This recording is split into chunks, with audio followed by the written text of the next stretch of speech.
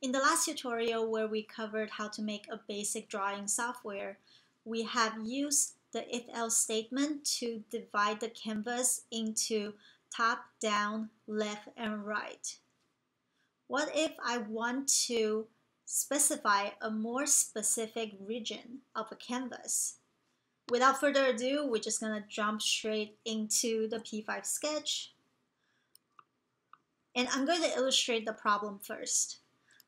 So I'm gonna play the sketch, and let's imagine this sketch in 4 halves right now. So there's an upper left, upper right, lower right, and I want to create a hovering effect so that when my cursor is hovered over the upper left hand side of my canvas, maybe a square on the upper left would turn to a different color. So let's try that. First, I'm going to draw a rectangle so that I can actually see it in concrete terms. So I'm going to say 0, 0, and the width and height is going to, I'm actually going to create a variable here. So I'm going to say let width equals 200, let height equals 200. So this is going to be width and height. So I'm going to hit play, and the goal here is when I hover my mouse over the white square, the square would turn to a different color. So if I apply what we have already learned so far and try to add a if statement, I would say if mouse x is smaller than width divided by 2, then the fill is going to change color. Let's say I want it to be a cyan color, so 2550, 255. Oh, actually it's 0, 255, 255. Okay, so I'm gonna hit play. And also I have to write my else statement, right? Because otherwise it turns cyan and it doesn't ever have a way of going back. So I'm going to say else is going to be, I'm just going to say it's going to be the same color as the background. So at the moment, whenever my cursor is on the left-hand side of the canvas, the square turns cyan. When it's on the right-hand side, it becomes gray again. But here I face an issue, which is when my cursor is at the bottom of the canvas and when I'm going to the left-hand side, even though my cursor is not on top of my square, it still turns cyan. And that's because so far we only have a way to describe the left side of the canvas. We need to find an additional way to say, oh, not only just the left side of the canvas, but also the top portion of the canvas needs to be taken into account. So this is actually where something called the logical operator comes in really handy. So with a logical operator, you can actually add multiple Boolean expressions into your if statements. So the first one we're seeing here is something called and. I'm going to return and use it right away. So what it does is essentially adding a different Boolean expression into your if statement. So here I can say if mouse x is smaller than width divided by 2 and mouse y is smaller than height divided by 2. If both of these conditions satisfy, then the square would turn cyan. So I hope that makes sense. Let's actually try to implement the 3 other corners. So here I'm going to put my else portion to the bottom. So actually this is where the else if comes into play, right? So I can say if it's on the upper left corner, it's going to be cyan. Else if, and don't forget opening curly bracket and closing ones. Else if, let's say, let's go to the upper right of the region, right? Else if mouse X is bigger than width divided by 2, and mouse Y is smaller than height divided by 2, then I'm going to actually just make a CMYK color scheme here. So I'm going to say 255, 0, 255. And I'm going to hit play here. Actually just realizing that I need to draw another rectangle here. So what I'm going to do actually is moving my rectangle into my conditional statement. Okay, let's hit play here. So that only that very rectangle on the upper left gets affected by the cyan fill when my cursor enters that upper left region. Okay, so now I am going to draw another rectangle here, and it's going to be the starting X position is going to actually be the width of the rectangle since it's at the perfect center, and 0 width height. So I'm gonna hit play there. And there you go. It's like when my cursor hover over that, it's going to show the other square. So I can actually just keep going with this, and I'm gonna keep saying here, else if, so now we have to think about the bottom left.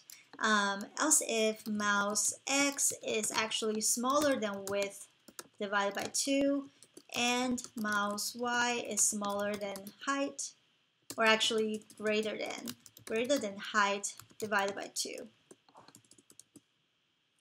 Then again, I'm going to actually copy this first 2 line over here, put it here, and it's going to be CMY, so I'm going to use a yellow color.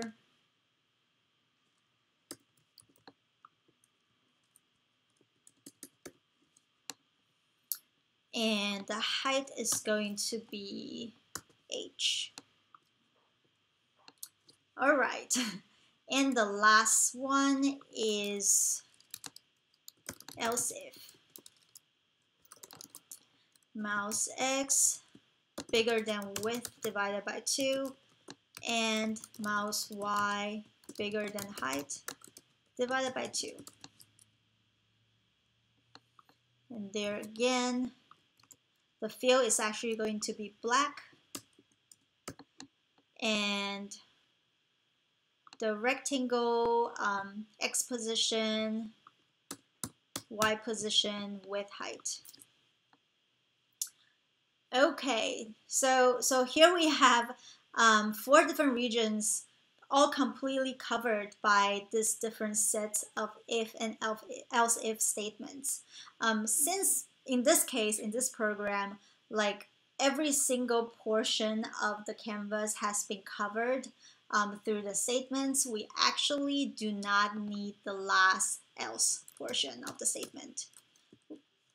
So actually what we have covered so far bring us towards a topic of coding a button in p5.js. So here I am actually going to start a new sketch, and the task here is to figure out how we can place a square in the center of the canvas and be able to hover over it and have it change color. So I'm going to here say rectangle, and it's going to be width divided by 2 and height divided by 2, and it's going to be 100 by 100. And when I hit play, the rectangle is going to be slightly offset. So another feature that is handy in p5.js is something called the rectMode.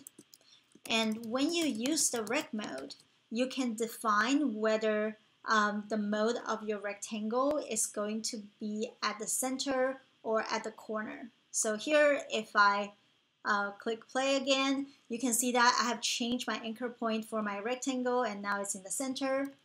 And now we're gonna figure out how we can possibly create a set of conditionals so that when the cursor hover over, it's going to change color. So I'm going to start one by one and tackle all different sides, similar to what we did with the four corners. So I'm going to start with an if statement.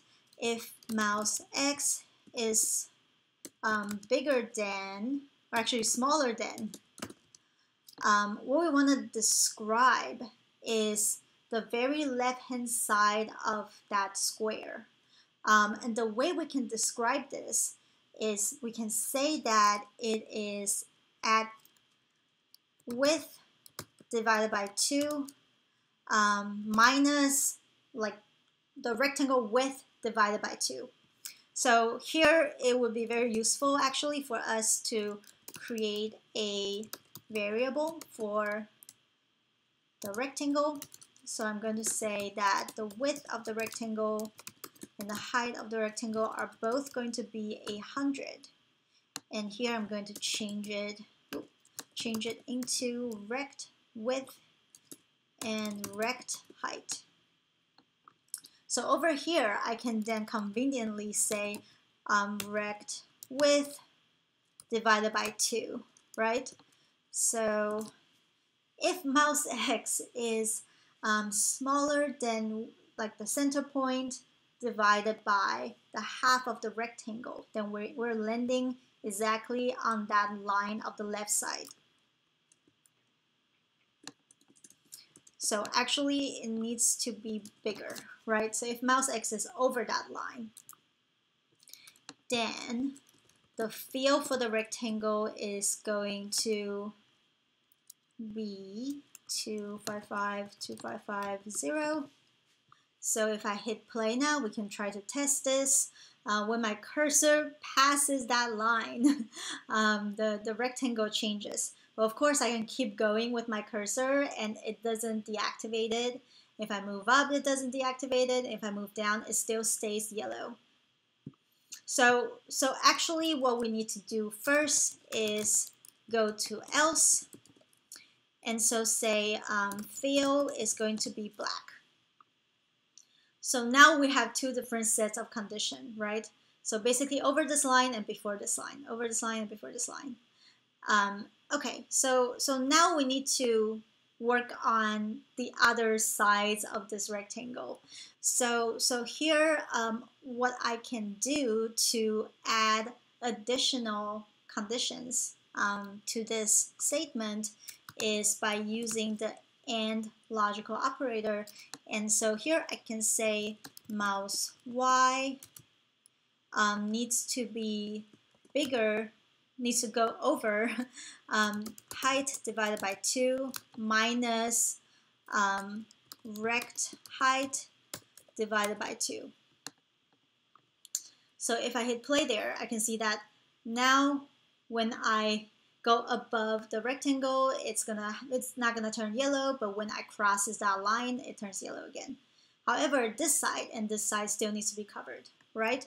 So we can actually continue to build on this statement over here, and we can say, let's go to the right side, say if mouse X is smaller than width divided by 2 plus rectangle width divided by 2.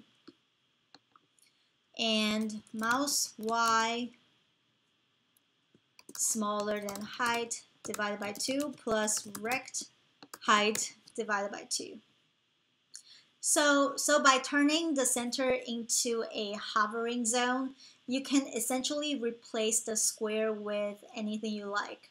So to give a very simple example, I can add a piece of text. And maybe in text I will say hello, and I'm going to place that piece of text in the center of the canvas.